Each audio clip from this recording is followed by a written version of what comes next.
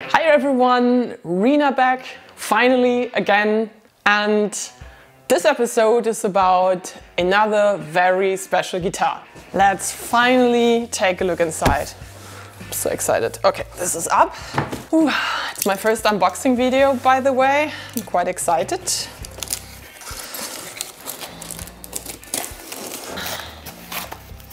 Wow, piece of cardboard. Okay, first thing we find is this Squier welcome card and 2 keys.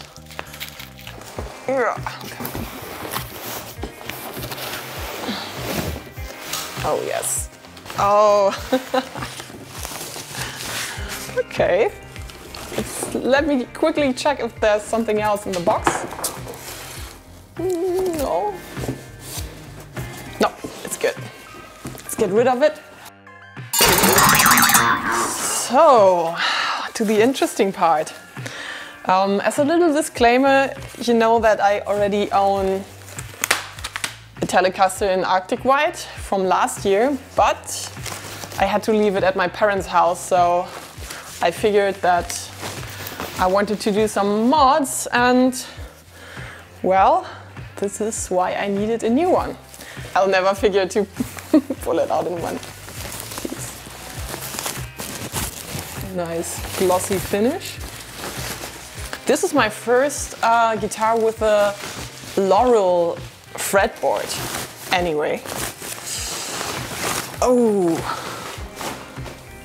Oh yes. Oh, look at that.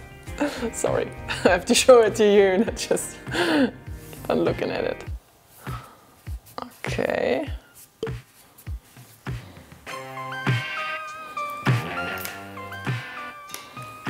So the body is a tiny bit thinner than the last year's model. Yeah, maybe half a centimeter. It's not so much, but they have this upgrade that I really wanted to have on the other guitar, so here it is. That's nice. I think they've made a good job in placing the parts. Let you see as well. Yeah, I think it's okay. I've seen better, but I've seen a lot worse on more expensive guitars, so I think that's good. There's still a little glue on there that I will get rid of. All in all, the neck will need a little bit of polishing.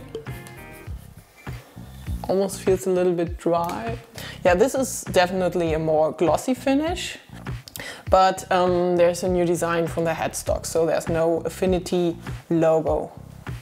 Okay, let's check the components. So pickups are firmly in place. This is good. I think that with the position of the pickups and things like that, they've done a better job than in the older model, but I can see that the screws on the pickguard are not screwed in really well. This is also something that you can fix if you mind it. The jack, I've heard that it sometimes is loose, but this is actually fine. And it's even really well aligned, which is another issue with budget guitars usually. The magnets align better than on the old models, so I think that this pickup is more up to specs. Okay, let's check out the tuners, because these are split shaft tuners. I have to say that I prefer the more modern ones. I think that it's more difficult to put strings on a tuner like this. But I've read that the tuning stability is improved with these, so let's see how they do.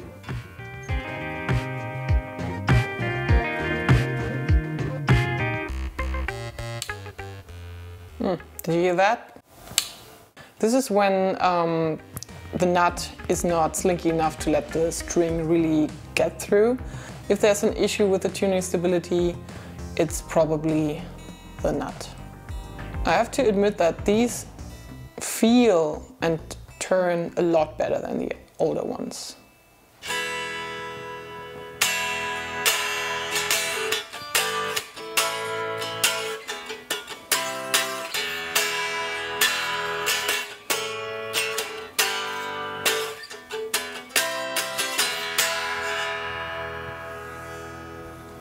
And acoustically, I think it sounds great. It sounds better than the old one. Let's take a look at the bridge. Makes a good impression.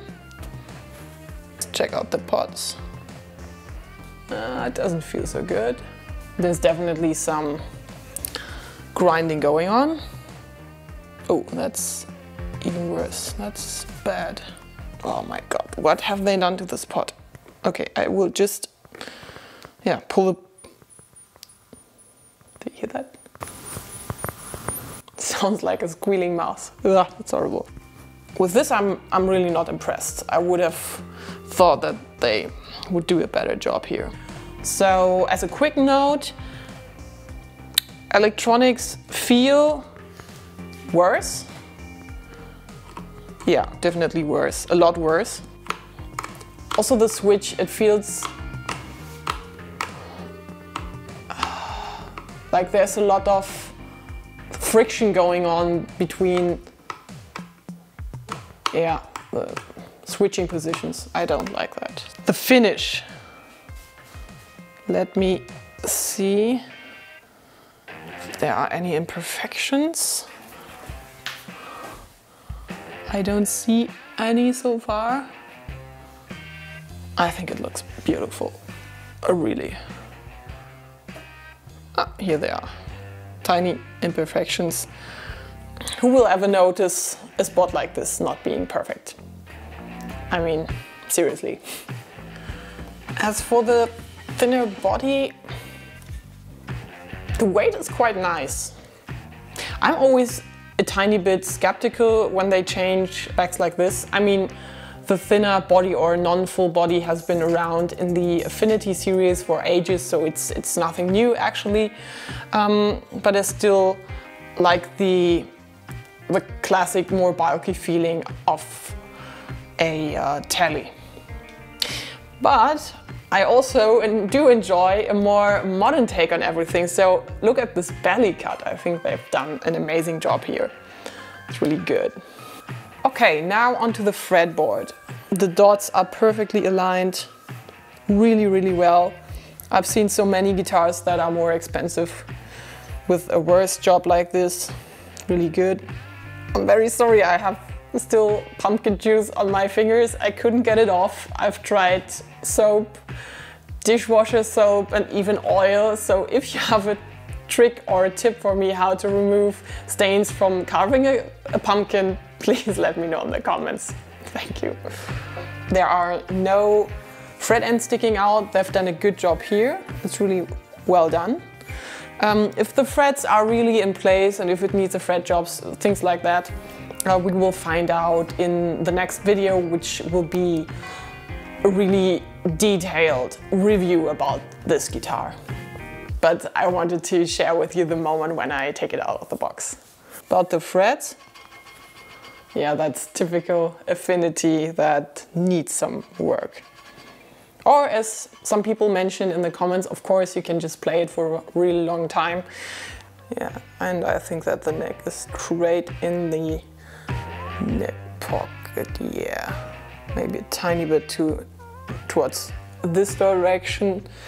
I think the glossy finish is a matter of taste. It needs a proper cleaning, and the neck's backside is really dry, and oh, you can even see it here. Can you see this? Maybe it's just another residue of glue that I'm feeling here that I don't like.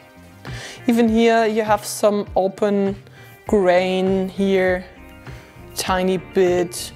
It has a beautiful skunk stripe, which isn't standard for a guitar with the glued-on fretboard like this. I like the look, it's really nice. The opening for the truss rod is really nicely done. It's not just a drilled hole where you can still get splinters from, like I've seen on other guitars. It's really well done. The truss rod looks good. Let's see, yeah, it looks good. I cannot say that there is much of an adjustment to be done. Let's check how sturdy the neck is.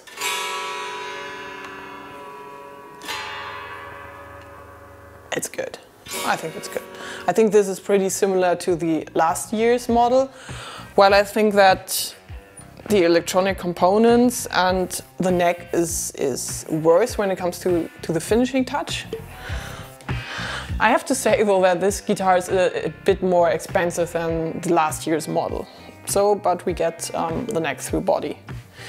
Alright, I think it's time to hook this guitar up. I'll take a shortcut and just hook it up with a laptop and just get a general idea on how it sounds. And in another video I will do again a thorough sound demonstration like I did with the older model.